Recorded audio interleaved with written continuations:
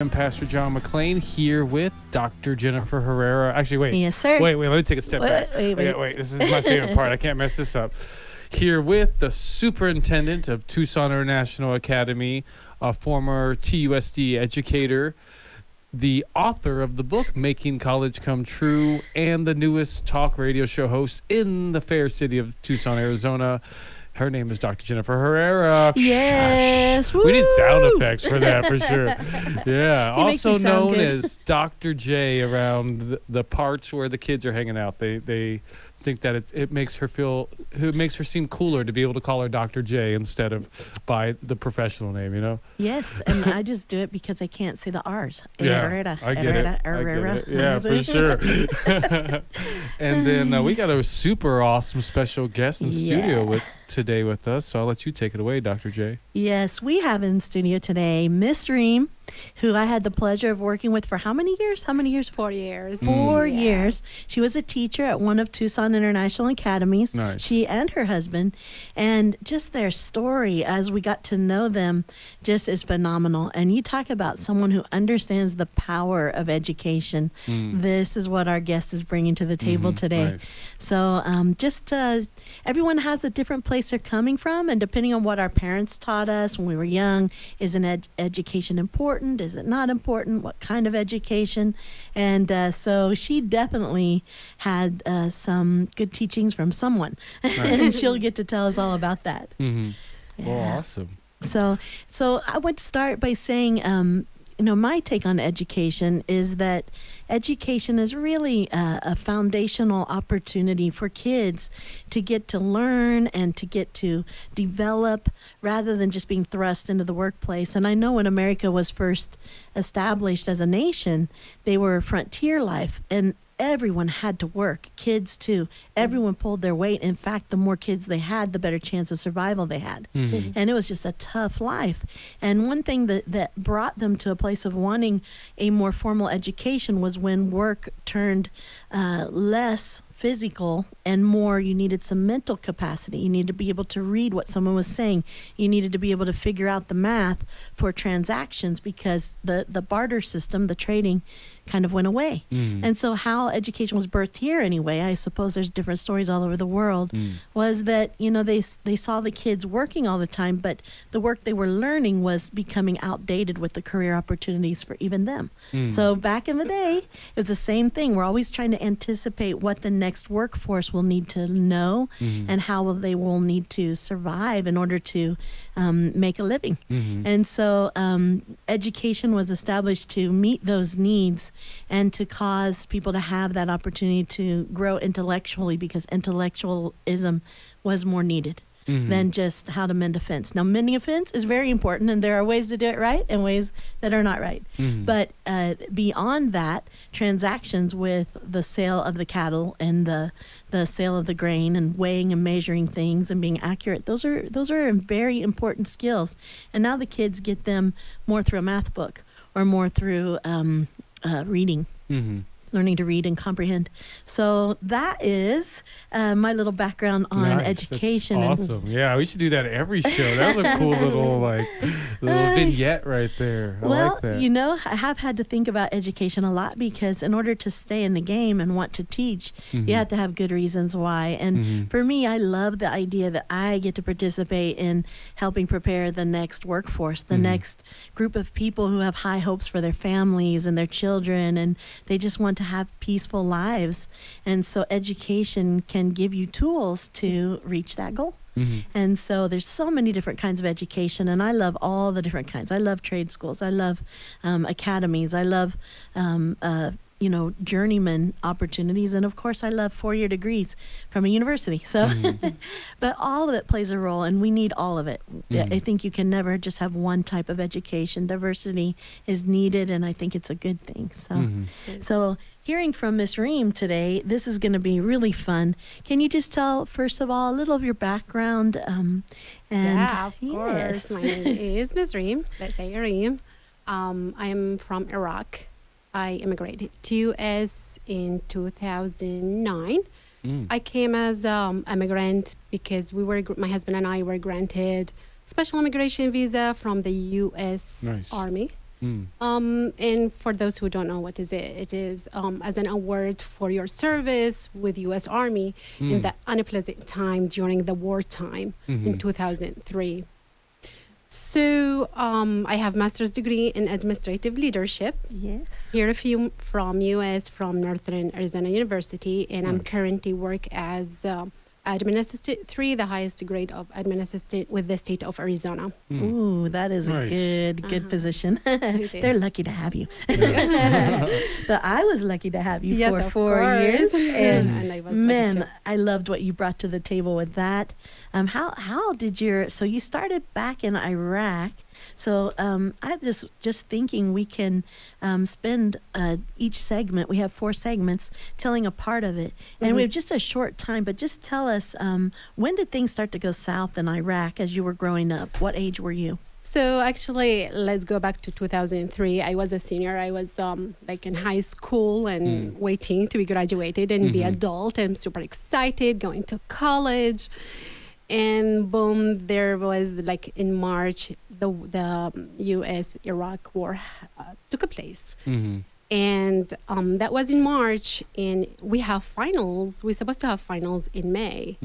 And in Iraq, like May and finals, it's like determine your future because it depends on your GPA. It's not just selective. Oh, I like to go to this college, I have to go. No, you have to have a high GPA to get what you want. And it's pretty competitive. So you have to be the highest. Especially my dream was to be in like a college of literature's English department. So I really had to pursue that. But then the war started. And it was in March. It lasted, I believe, for 2 weeks. And in Iraq, like, it's not institutional or something. It is just all led by our previous president. So when he was taken down, everything we became lawless. Wow. Without government. And we are just 2 months away from graduation. We don't know if we're going to have finals, if they're going to be graduating or something. So everything was based on personal decisions from principal, like speaking about education and how it worked. So they decided, well, after the war, well, we don't know what are the rules. We don't know what to do. So let's just go ahead and open up the schools and have finals. And we just operate with what we have, do the same exact system we used to have before war, even though everything was chaotic and it was chaos, after war and stuff. I cannot imagine. Well, we're going to take a quick break. When we come back, Miss Reem is going to tell us more about her high school and how it turned out. So stay right there. Yeah, this is the Making College Come True radio show brought to you by Tucson International Academy. Definitely go check out TucsonInternationalAcademy.com if you have a student K through 12 that wants to make college come true in their life. We now return to the Making College Come True radio show brought to you by Tucson International Academy. Yes, indeed. That is correct. This is the Making College Come True radio show brought to you by Tucson International Academy. I'm Pastor John McClain here with the very Dr. Jennifer Herrera. Show off. Yeah. Also known as Dr. J. She is the superintendent of that very Tucson International Academy. This is the academy that we speak of if you want to make college come true for your child. So go to TucsonInternationalAcademy.com to find out more information. Yes, sir. All right. And today we have a very special guest of ours, Miss Reem. She was a teacher with Tucson International Academy for 4 years. She has certainly got some experiences, and she has a strong opinion about the power of education. So last segment we ended where she was just beginning to tell us about her senior year of high school, and boom, there's a war. And it was March, and it's supposed to have tests in May. And then they decided what to do to graduate the senior class. So how did that end up? Well, just real quick, I wanted to make a point because it's interesting. One, I know how old you are in relation to that because I actually graduated right after 9/11. I graduated high school. And it's weird almost how there's a parallel because much like you're dealing with, like I was affected by what was going on, and I'm a 4th generation veteran, so that being the case, I was like, I felt obligated. I had to do something, and I was probably in in Baghdad probably at the same time as you were in Baghdad. Yes. Wow. Yeah. Exactly. Yeah. Jeez. Interesting. Yeah, you asked me about how old I am. You know, if you're talking about by heart, I'm 20 years old. Yeah, absolutely. Yeah, that's what I meant. Yeah, right. I'm definitely older than you. I'm not going to answer this question. No, just kidding. No, you're not. I'm 35 Yeah. years Yeah, old. yeah, you're not. But I'm That's 35 interesting. years old. Yeah. Young. 35 years young. But yes, but please pick us up where you left off at Yes. finishing high school. So we managed to do so we thought, well, the war is over. And as I was saying, you know, it was based on personal decision from the principals. Okay, each principal wanted to open the school and operate and have the finals done, and then after that, they're going to decide what they're going to do with the absence of government. And then we had the interim government led by U.S. forces. So, but it was interim. So I graduated. I got my high GPA, and then nice. because I studied like throughout the year, I was prepared for that, and then I was accepted for English department in Oh, wow. College of Literatures, and again I was super excited, happy, yay! Now we're all adult. Nobody gonna treat me like a younger student, you know, in the school student. And boom, the next stage of Iraq war started. Because so we thought it back then it's played out really great because, you know, I'm in English department and we have U.S. troops. So you're going to graduate, work, pursue your dream. You're going to practice your language and what you learn, what you took out from the college, and be a translator with the U.S. Army. Oh, wow. Just 2 months later, they start to target translators. And I believe you are aware of that. So whoever works for U.S. Army is a target, him and with the family.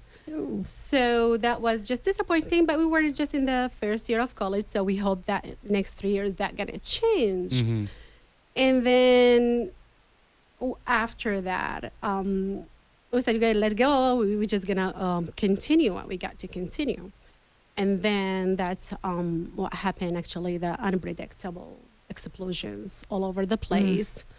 For no reason, killing at will. You know, you don't know for no reason. You get killed for no reason, and all the explosions. So what takes you to go to college? You can go through either explosions, dead bodies, being attacked. Because so the last thing we hear that just because we are English department students, we are as a target because they don't want us to graduate and be a translator. So just in case, they kill us just in case we're going to be translator. Yeah. So did that stop us? Absolutely not. I love it. What drove you to keep going? I mean, how did you resist that fear? Hope and faith. Hope and faith. Hope for better future. We know that's just interim, something temporary. We were lawless, and we always hoped for a better future. We always were striving for a better future. And we know we all, you know, we're born, we know we're going to die, but we all strive for better life, higher pay, get better, the best house, and get good jobs, you know. This is what we live for, you know, hope and faith, probably. And you knew that was a way to that path. That was a path to getting those things. Exactly. Yeah, because boy, translators, I mean, anytime, ever, you know, in all of my life, which is, you know, not that old, but I'm just kidding. 30-something, I could be right? both of your mother, but you know. You're about the same I could age be as your us, parent. right?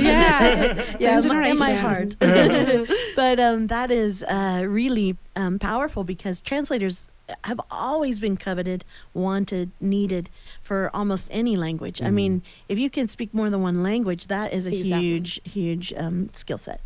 So, and again, what takes me, like during that, we are thinking now, so we start to hide our identity and what we go to college for. We don't want to say we go to English department, so we are not a target. yeah. And another boom. My residential area was invaded by Al-Qaeda. And Al-Qaeda is another, well, it is ISIS, but with a different name. It was led by Osama bin Laden, if you remember. So when they invaded my residential area, they decided no youth can go to college because college is just where women and men meet, and they don't want to do that. And you know, there were some rules like if you smoke cigarette, they chop your fingers off, and women have to wear scarf. Like back then, it was but you know, you wear it based on faith. is different than like you're forced to. Right. So again, did that stop us? No. I love it. Yes. Absolutely not. So we just started. We know we're right and they are wrong. They are the one who should fear us, not we are. We're supposed to do education. Life has to go on in its best way, no matter what. Wow, that's powerful. Yeah. So we were thinking, sitting. Well, we get brochures like if you go to college, you're gonna be killed. Period. They This give is you a a brochure on that. Yeah, Wonderful. Yeah. This is what kind of brochure I used to get. Yes. It's not invitation to a party or something. No. Wow. So it took us 1 to 2 days to find out because everything is unpredictable. We have to be prepared. And sadly, back then in 2003, 4, we always believe it's not believed, but from what we see, today is better than tomorrow. Right. And that's sad, Yeah. So, but it took us 2 days after that brochure to figure out what to do. Life has to continue. We're not going to sit down and let them control us. So here's the thing. They want us to cover. Okay, I'm going to cover just until all the way, like I get to the college. And then how do they know I'm student? So we start to wrap up our books with black bags, black shopping bags or newspapers just to get to college safely. Smart. So you had to conceal your books. Yes. So I did that around I think for 2 years. Put a scarf before I leave. My mom hands me hey, here's your wraps or here's your just food, and it's actually were books wrapped with newspaper or something. So I get in the car, we carpool, and we got to college. Wow. Until I get to college, the way and the route, you can expect explosions. Sometimes, so many times, the road was blocked and we figured out, okay, why it's blocked. And because it was explosion. So if we didn't miss it by a few minutes, we would be in that explosion. Wow.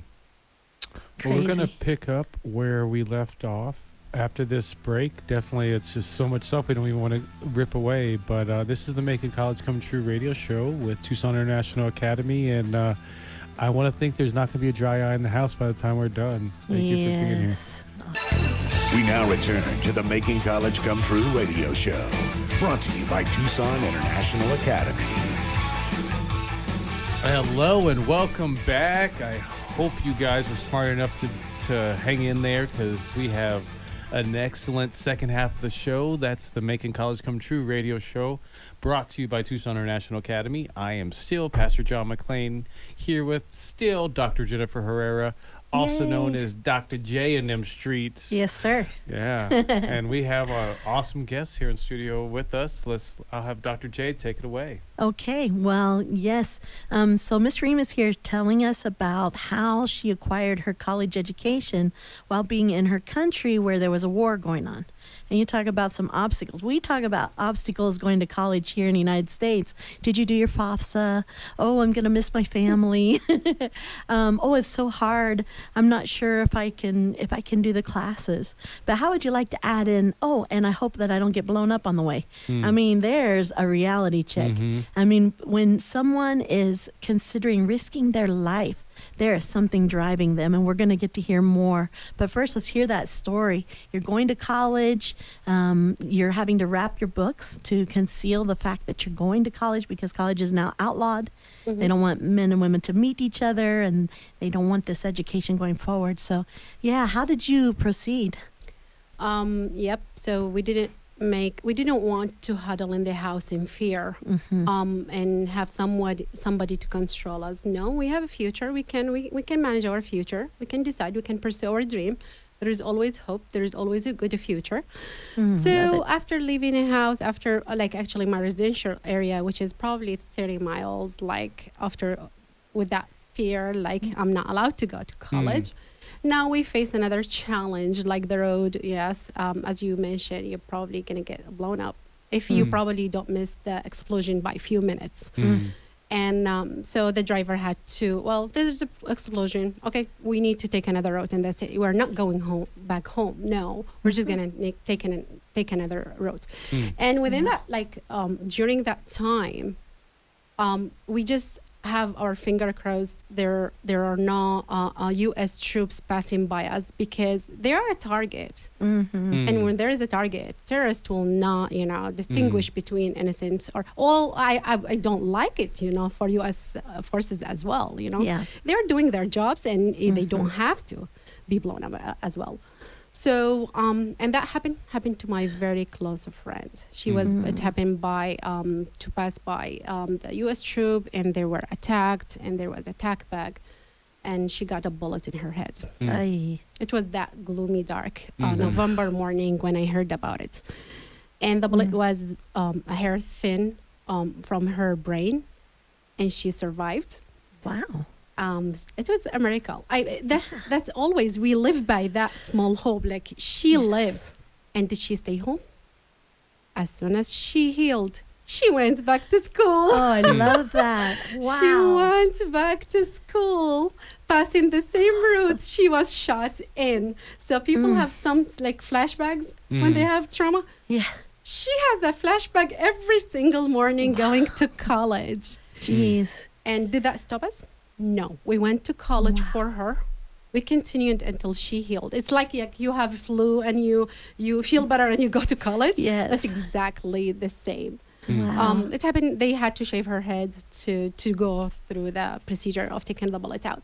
So she had to put scarf, and to honor her, we all put scarf because we want that. It's neat. And we decided, well, we're going to take the picture of graduation, and we made it to the graduation. Oh, wow.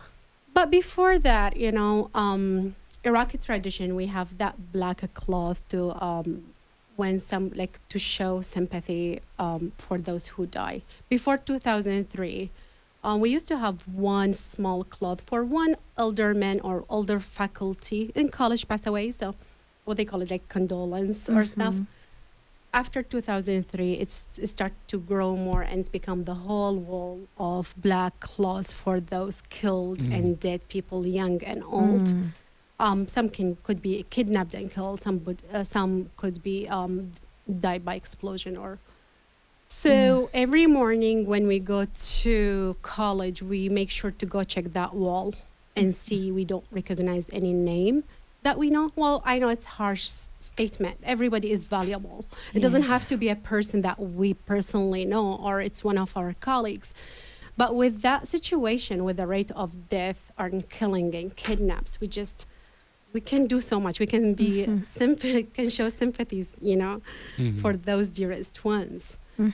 And yep, that's what took us to. That's how much it took us. So did we have, yes, and as I mentioned before, like back then, like in 2006 and 2007, the worst 2 years in Iraq, we believe like today is better than tomorrow because from what we see. And we can get announcements through internet. It says tomorrow is the bloody Sunday. Tomorrow is the bloody Wednesday, like when explosion all over across the country or across the capital happens. So you cannot survive. They are just killing you before you go. You know how fearful it is. So yep, and wow, it's a lot. So I mean, how did you guys? I mean, your faith definitely pulled you through. Of your course. Hope. Your family must have been supportive. Maybe on the next segment we can talk a little bit about how your family handled it, because that's a lot by yourself. Exactly. Well, I definitely want to make sure we tap on the next segment, the transition from Iraq to America, and then definitely have to touch base on you guys' relationship and what that was like. You working at TIA and all that. But I guess kind of just we have about a minute till we jump out. Maybe she can tell us about, you did meet Mr. Sam, who also was a teacher of mine. I'm so lucky. And tell us, how did you meet with all that? Only if it's fast enough. I don't know if you can. There might be a short version or a long. Oh, well, love and war. We all heard about that. Yes, we still date. Well, this is a stark contrast within the college or in the campus. How I met my husband. Nice. And life has to go on. Yep. And we believed in love and to make a family and to make the marriage happen. he decided to work with the U.S. Army because this is something he loves to do, and he knows it's right to do, even though he put his life at risk. Mm. And I supported him definitely. I told him, you are English graduate. You can speak English. It's not everybody can do that. That's and for it's sure. something you do. And he graduated from the same college as I do. He graduated, but he's still living my college because of me. Oh, I love it. That is so good. Yes. So I definitely supported him, and we are so proud to serve the U.S. Army. Definitely. Oh, wow. Awesome. Well, what a great, and we'll hear more when we come back. And Yeah. you want to take us out? Yeah, absolutely. Yeah. Yeah, that was definitely, we have a lot more to bring to you. Got one more awesome segment, so you guys definitely don't move. This is the Making College Come True radio show, brought to you by Tucson International Academy.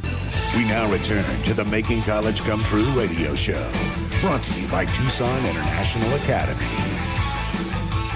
And welcome back to the spectacular, the magnificent, the vivid, the vibrant, the exhilarating, the exciting, the wonderful Making College Come True radio show, brought to you by Yes. Tucson International Academy.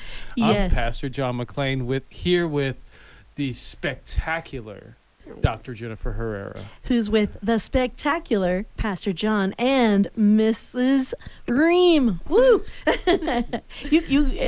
How do you go? We called you Miss Ream because the kindergartners you Yes. taught. How do you go? How do you have people call you? Well, now I am again teacher, but on my business, and that's what I'm gonna talk about later. Yeah, that's Which great. is well, Mrs. Ream probably, but Ream for That's short sweet. as I would be. Yes, Aw, sweeter. That's And great. make you look younger, So Oh, yeah. always you to try look for great. that. That is awesome.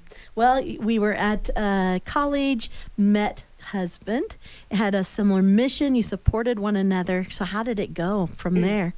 How did you end up from Iraq to United States, and how and when did you ever find a chance to get married? Exactly. Well, to be quite honest and frank, we always had that thought. We didn't want to bring an orphan child because one of us gonna be killed. If you're a translator, so every morning, it happened is we got married, and because it's unpredictable, so we have a very small wedding. When I say small wedding, it's just a white dress. And because comparing at Iraqi tradition when they have like luxurious wedding parties. So we had a small one because we had to do it, or otherwise probably the next day we cannot have it because we don't know what's going to happen. So we survived with that. We were okay with that as long as we're going to be together. Mm-hmm. And I supported him 100%. I told him, well, yes, you get to do what you get to do. You love it, you like it, and so go for it. Mm. And after we get married, I graduated, but I honestly missed a lot of days because of either the road was blocked, so we couldn't. I couldn't go attend the school every day, so I lost points. And because of I had honestly, after what happened to my best friend, it took me 2 days to heal from what I heard. So I miss days, and sometimes it just we hear about those bloody days that we shouldn't go to college. Mm-hmm. So we just let it go. Okay, well, we're not gonna go tomorrow because there was a threat of bloody day. So we're just gonna let it go. We're gonna go the next day. Right. Mm-hmm. And we know it just it's more like psychological war that happening. Mm-hmm. And because you see it, you believed, it is possible to happen. Mm-hmm. So I graduated, but I did not achieve what I wanted. My GPA wasn't as good as I wanted. Mm-hmm. So, and then because of my husband worked for many years, and guess what? I was pregnant. Oh. And I joined the army as well. Oh my gosh! Right. Wow. That's awesome. It is awesome, but I wasn't afraid. I was scared about my husband, and then now I gonna do with him. I told him, you know what? We're gonna ride the same car. We're gonna go the same route. If we were stalked by somebody, it's just 2 of us and the baby in my belly. Yep. Mm-hmm. So we had to check the car before we leave because you heard about the stick bombs. And Oh, yeah. You're just afraid of them. Yeah. Anyways, and we go and there's a stark contrast in the base of U.S. Army. Like, well, we just I graduated from English department. I can speak English. I am proud of it, and he's proud of it. And we're helping the U.S. Army, so it's not everybody can do that. And it's the contrast when you live with all fears and you are watching in the mirror. Nobody's talking you. Nobody spy on you. So we managed that, and then after that we figured. They start to issue the special immigration visa for those who help U.S. Army. Oh, awesome. So my husband was qualified for that because he worked for many, many years. And we moved to U.S. Yay. We moved to U.S. Nice. And so... Where'd you originally live when you moved to the U.S.? Actually in Pennsylvania, but it was super cold in there. Yeah. Yes. And we moved all the way to hot Tucson. Okay. Much better. One extreme to the other. Even though I want to think Tucson climate, it's definitely a lot more like the Iraqi climate. Exactly. So We're at that the is a same good latitude, I believe. That was thing. Okay, that makes sense. It does. So we came to U.S. and but we came in the unpleasant time. It's just the economic crisis in 2009. Oh yeah. But Those did are we tough. sit? No. Did we say no? We were striving. We were working with what we have, and there's job opportunities were very low back then when we came. So he did what he could do to for our family, and then he got great opportunity with Dr. J. Definitely, the university I graduated from is University of Baghdad, one of the best universities in the world. That's and awesome. it's accredited, it's recognized. So that's why he was able to do some credit and stuff. That's why he was able to get the position as a substitute in the beginning. Yeah. And he loved it. And generous Dr. J just offered him a position, and it was amazing opportunity there. Oh yeah. For him, I'm gonna let him speak about herself when you'll meet him one day. Yes, Interview we'll him have one him day. on. That's right. Speaking about myself, now we're just more stable, like 3 years, 4 years, 5 years after that, because I waited for him honestly to make it one step at a time. My husband graduates and then pursue his dream, and then I start because we have a family. We need to work together. You work together. I love that Yes. teamwork all the way. How did your parents feel about these things? Were they pretty supportive, or were they were probably scared? Of course, they are scared and supportive, and they But they were always still- believed, we are doing the right thing. They are the one who should. I'm talking about they are the terrorists. They are the one who should stop and end, not us. Yes. Well, as long as you are doing it right, Yes. that's it. That's You right. don't have to worry about it. Oh, that must have been like a huge fuel for the fire and the passion you had to still push through and pursue. So that came from home, huh? Yes, of course. There is no neat. one day my parents asked me to stay home at all. At Wow. all. They make all the calls to see. Like I get called from my friends. Well, this road is blocked because of explosion, and I call in their friend. Okay, which one is open so I can go to college? They never Wow. stopped me. Wow. That's amazing. So it's so important that you have the support of your family. Even here in the United States, when they go to college, they have to have the support of their family. It makes a big difference. You can still do it, but it's so much better when they're for you. And it's important to start at early age. It's not at Yes. 18. Okay, well, you have to go to college, and people don't have to. And I remember when I was a teacher, I was talking to the kindergartner about college, and they see me when I was go. So I was the first year teacher when I started my master's degree in administrative leadership. And here is the thing. So I know, like back when I pursued my bachelor degree, it was crazy days. It was war, so I couldn't achieve what I wanted, and my GPA was low. There's no executes, Yeah. So you live in a safe country. Yes. You can concentrate. You can concentrate. You go have and electricity. focus. You have electricity. You don't have those lamps and lanterns to study, Yes. to use to study. Yes. So there was no excuse. I'm sorry for myself to not have a good GPA. So my goal was in the master degree. It is the graduating with distinction. Ooh, that's so That good. was my goal. So I enrolled. I was accepted to the program, and it was I was a first year teacher. and I teach kindergartners. Yes. So I need patience and attention. And I have two kids to take care of in a family. So because I'm not a native speaker, it took me way more than anybody else as a native speaker to be a student. So if an assignment takes 1 hour from a native speaker, it takes 6 hours from me. Because first of all, I have to read the assignment over and over to make sure I understand what the requirements are. Even though it is academic writing, it's academic, so it's not like you are talking and they understand you from your gestures and stuff. No, you have to be clear. So I read it over and over. I make sure I understand it. And then I start to do research. I put my thought together and I search up, should I construct the sentence like that or not? Well, is it on or in? I have to look it up and see how much time. And I hired somebody just to read my assignment, what I put together, just to make sure they understand what I'm saying. Because it hurts, It's huge. Yes, you can hire tutors, right?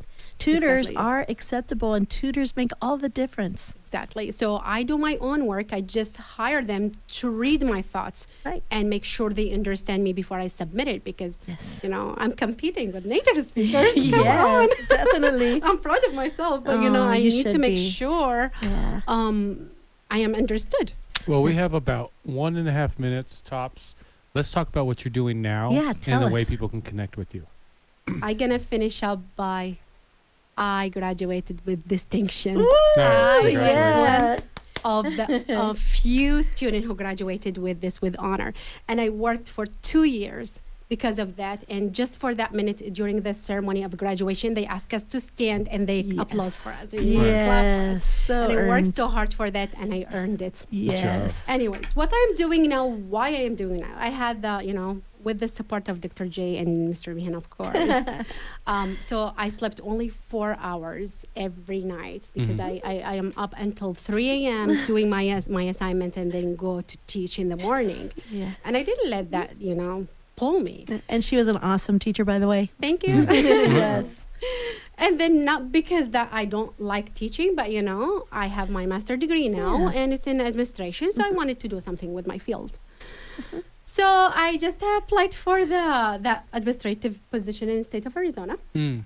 90 applicants applied for that one position. Wow. 9 of us accepted application and 6 got interviewed and I got the job. Ooh, yes. Why I got the job? Because that master's degree I have. So degrees open doors. It does open doors. Nice. And this is what the thing that my manager said. He said, when I opened our application, I felt you are special. There's something about you. Oh, you are. The one who went through that should be a special person. So it's not the degree probably itself. It's what took you to get that degree. That is right. Thank you so much, Mrs. Ream, for being here with us. Your awesome story. We'd love to have you back again. Sure, of course. This is the Making College Come True radio show, brought to you by Tucson International Academy on